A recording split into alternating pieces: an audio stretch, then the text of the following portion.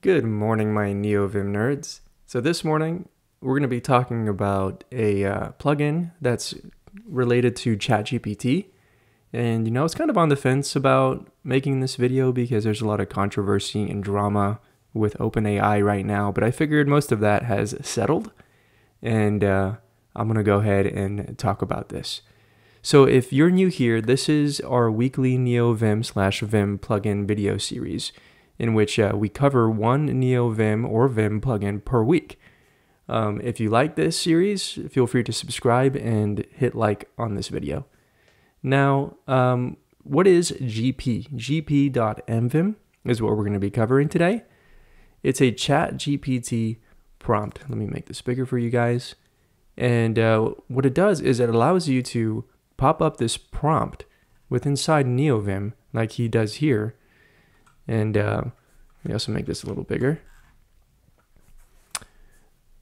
And so what he's doing here is he's specifying a command and giving it to ChatGPT. So write a Python script computing the nth Fibonacci number using simple recursion. And once he hits enter, ChatGPT will return the results inside Neovim in our buffer. So that's pretty neat. And also you could open up a new chat in a new pane. So he says, "Hi there, just tell me a few short jokes." And you can interact with ChatGPT this way. So it's a pretty nifty plugin. We are going to be exploring a few things here. Let me move this over to the side. We're going to be exploring how to install GP, which is pretty easy. We're going to use Packer to install GP. And we're going to also configure it. There's one little nuance to configuring it. It's pretty basic, but you do need an open API key. If you don't have an open API key, you'll need one before utilizing this plugin. And then we're going to go over some basic usage commands. Like we're going to configure it in such a way where our key mappings open up a pop-up with a ChatGPT prompt that we can utilize to write code or copy code from and paste it into our buffer. And I'm also going to show you a cool command called gp implement that allows you to implement functions inside your buffer just by writing a comment and feeding it to ChatGPT. And then I'm also going to show you how this plugin will work in visual mode. All right, so with that, let's go ahead and hop to it. So this is my init.lua. Many of you are already familiar with this. I like to keep all of my plugin declarations, use declarations in a file called plugins. So I'm going to open up Telescope here and then type plugins to search for the plugins.lua file and hit enter to go ahead and navigate to that file. So this is a pretty big function. I'm going to use nvim UFO to code fold all of these use statements. So that's Z, capital M, that code folded all or the top level line there. So ZA just to do an unfold at the top level. So it still kept some use directives folded there. Shift G to go all the way to the bottom. All right, so you can see here we already have a use directive for this plugin, gp.nvim. Go ahead and uncomment that using the comment.nvim plugin and save it. All right, so now that I have that use directive in here, I'm going to go ahead and configure the plugin. Open up my file called plugin configs, where I like to keep all of my plugin configurations. And you can see also here, this is a pretty big file, so I'm going to use nvim UFO to code fold all of these using Z, capital M. So you can see all of these all of these blocks are code folded now, which is nice. And now Shift G to go all the way to the bottom where I'm keeping all of my GP configurations. So these lines here will configure GP. So I'll select them in visual mode and hit GC to uncomment them. Cool, so pretty basic. Like I said, you do need an open API key to make this work. And I have my open API key stored in an environment variable, a system environment variable. So you can do the same thing. You can set this environment variable in your zshrc or bash rc file and then reference it here in the configurations. All right, so I'm gonna go ahead and save that as well. And let's talk about key mappings now. Let's go into our key mappings file, Lua key mappings. and then Shift G to go all the way down. So if you've been here a while, you know that I've done a video on a plugin called WitchKey, which allows you to register key mappings pretty easily and allows you to also see these mappings in a nice little pop-up window down here. If you haven't catched that video yet, I'll go ahead and link it up here as a card in the top right of the video. So you should be able to go watch that video and see what we're doing here. All right, so hit escape there to get rid of that window. But these are the key mappings that I'm defining for GP. I'm saying a prefix of leader in mode normal.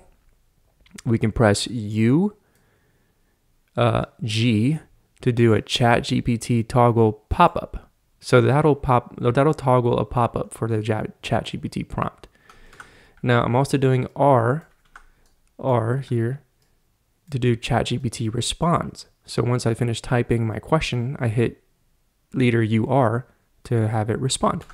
And I'm doing N for a new chat while I'm in the pop-up. That's in normal mode. In visual mode, I'm doing something similar. So in visual mode, I'm doing prefix leader, U, G for ChatGPT toggle, and N for ChatGPT new pop-up. So pretty basic, using WitchKey again here, WitchKey register to register these key mappings. All right, so save that again. I think that's all there is to it for the key mappings. So I'm going to reload Neovim. This is an OK message. It's just telling me GP isn't found and we're trying to configure it. Well, that's because it's not installed yet. So I hit Q to get rid of that message and then go back into command mode. Whoop, that's not what I want. Command mode and do packer install.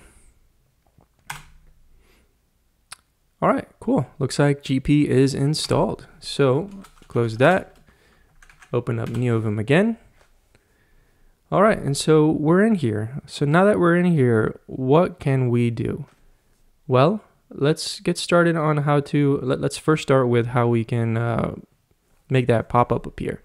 So our mapping was leader. Now that I've pressed leader, you can see here which key has popped up with the option of U, ChatGPT. So I'm gonna hit U, and then now our options are toggle chat, new chat, or respond. So I'm gonna hit G. Cool, so now we have this little pop-up window with a ChatGPT prompt. What do we wanna ask it? Well, we can ask it anything. We can ask it, tell me some silly jokes. I think that'll work. Oh, actually, let's not ask it that. Let's ask it, write me a Lua function that loops 10 times and prints Cantu codes. All right, so now that we've done that, we hit leader, U, R for respond. That was the mapping that we set for respond. All right, so R. So you can see here, it's giving us a Lua function that loops 10 times and prints Cantu codes. Pretty neat. All right, so to grab that function, it's simple. You just go into visual mode, hit yank, Y for yank. To get rid of this pop-up, do leader, U, G to toggle that. And then now we can hit P to paste that code right in here. That's pretty neat. Awesome. Well, what if I wanted to start a new chat in that toggle pop-up? So I go ahead and hit leader UG to toggle that pop-up again. And then from here, just do leader UN for a new chat. So this is a brand new chat. You can ask it, write me a Lua function that will print hello 20 times. Leader UR to respond. And there it goes. Awesome. Cool. All right. So leader UG to get rid of that again. Now I want to show you how you can use GP implement to do the same thing, but in line. So what if I just wanted to have it write code right here? I can say, write me a Lua function that prints Cantu codes 10 times. Go into visual mode, highlight that line. Now go into command mode and type GP implement. So let's see what happened there. GP.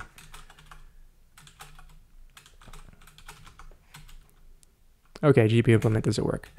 That's okay. I probably haven't configured it. So we're going to come back to that. So now, what if I wanted to utilize visual mode to interact with ChatGPT and have everything that I have in my visual mode be in the context of the ChatGPT prompt? To show this, I'm going to go into a different file, plugin configs, go all the way down here. Let's take this block as an example. So select it with visual mode and do a, let's see, I guess I can just do a leader U G. There you go. And so a new ChatGPT prompt has popped up with that code in question. So I can just say, hey, give me this code all in one line. Leader UR. And there it is. That same code all in one line. So it's pretty neat. You can interact with code in visual mode and have it appear in your ChatGPT prompt pretty easily. So leader UG to get rid of that. Cool. So let's go back to my init.lua. And I think that's just about covers it for today. There's a lot that GPT or GP can do. If you want some examples of how you could configure it, just go into the GitHub repository, scroll down, and on the number 4 point here, there's a full configuration file that you can look at with all of the options. You can configure different agents, which are pretty cool, and a lot of things that you can do here. So I recommend going through that if you're interested in customizing this a lot more. Great. All right, well, folks, thank you very much for watching this video. I hope you enjoyed, and we'll see you next week.